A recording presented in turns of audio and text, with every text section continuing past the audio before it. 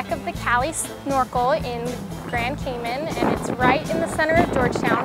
I actually have to enter from a restaurant, believe it or not. So the wreck we're checking out today is a 220-foot schooner that sunk in 1944 and was since blown up. And since it's been blown up, people have come to snorkel and check out all the critters that have made their home there. So I'm gonna go jump in off of the bar and take a look.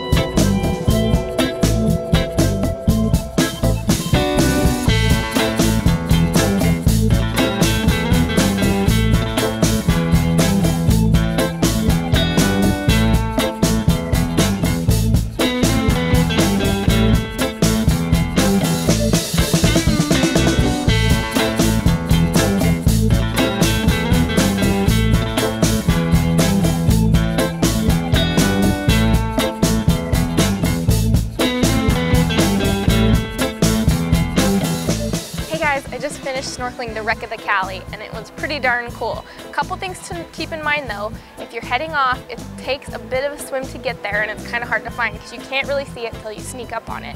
Number two, there's not a lot of fish or marine life as much as I thought there would be. There's some, but not as many as the other coral and rock formations I've been snorkeling around. And three, it is way hauntingly beautiful and cool. Not gonna lie, I was having some Titanic flashbacks, but I loved it and I would definitely come snorkel it again.